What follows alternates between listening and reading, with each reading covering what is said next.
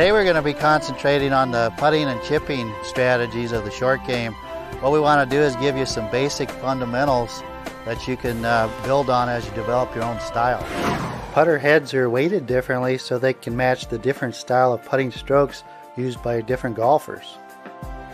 When you take your stance over the ball like this, you want to have your eyes directly over the golf ball on the ground. When we're contacting the ball at the bottom of the arc, we're relying on the true loft of the putter to get the ball up and rolling. The first one that we'll look at is what is referred to as the straight back and straight through putting stroke.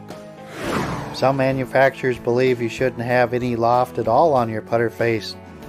Other top putter designers insist you need some type of loft to get the ball up and rolling properly.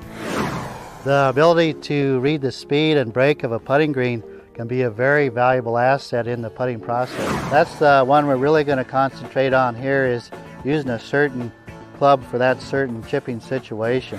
This club would be used in a situation where you need a very high trajectory and a very fast stopping ball.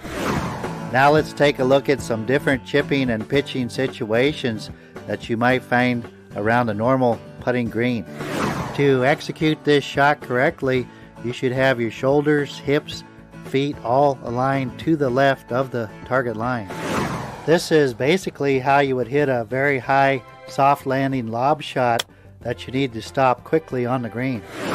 The sand shot's probably feared by more amateurs than any other shot in the game, but if you practice it and understand the techniques behind it, it can be one of the easiest shots to make. On a short bunker shot, you want to use an open stance, then open the club face to where it is pointing almost straight up in the air.